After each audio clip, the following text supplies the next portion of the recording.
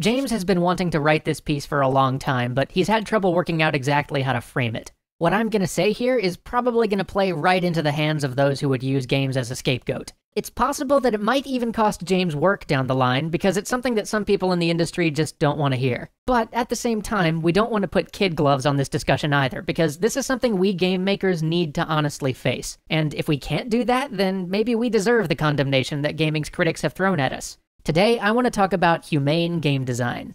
As a game designer, it is James's job to craft experiences. The designer is storyteller and psychologist, illusionist and manipulator. They're the purveyor of hope and joy and distraction. They ask for your mind and your heart. They ask for your time and attention, and in return, they promise you an experience like no other. These facets of what we do can be used in a way that's humane, that respects our player and their life outside the game.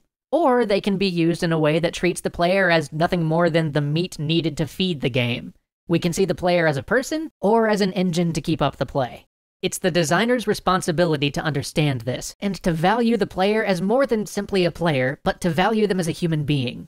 How do we do this? By first accepting the fact that we affect people. All art affects people. It doesn't matter if it's a pop song or a Picasso painting. If you've ever listened to your favorite tune on a bad day and things started to feel a little bit better, then you've been affected by art. If you've ever been in a situation and thought to yourself, what would my favorite character do? Then you've been affected by art. If you've ever spent time thinking about an idea from a movie or a TV show or a novel, you've been affected by art. And games are no different. They're art. They're a mass medium. They leave a fingerprint on our culture and who we are. And that doesn't mean that we have to endorse any of these ludicrous claims that games have some weird detrimental effect that other media somehow don't have, but we've spent so long fighting that scapegoat narrative that games are bad for you somehow, that we've started to deny that games can affect you at all. And that's just untrue. We need to accept that games can affect us, and embrace that fact.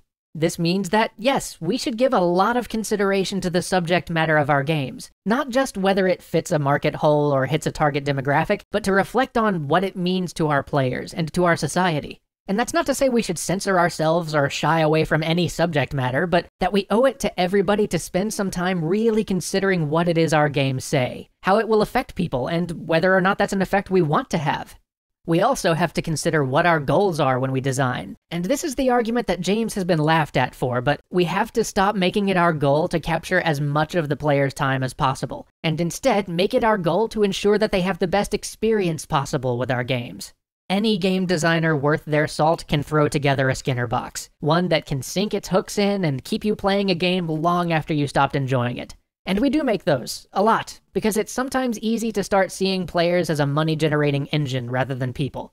And when we end up forgetting about the human beings who will end up playing our game, we build things into our games that are worse for the player and sometimes worse for the industry, using profitability as an excuse to do lazy design.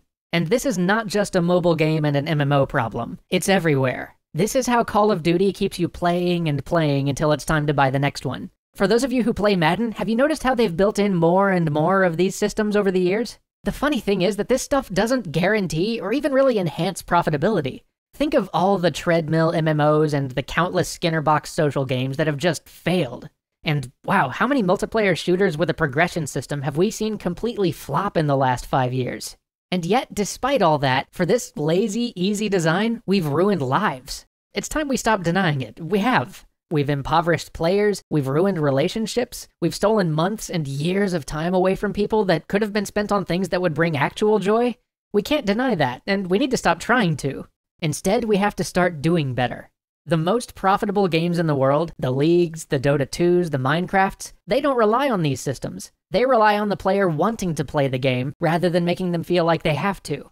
Humane design requires that we give players exit points in our games. Humane design involves not trying to habituate players by training them to play on a schedule. Humane design doesn't use guilt as a motivator. It doesn't punish you for having something more important to do on a given day. It doesn't exploit your friendships to get you to push the game on your friends or to pressure you into paying money.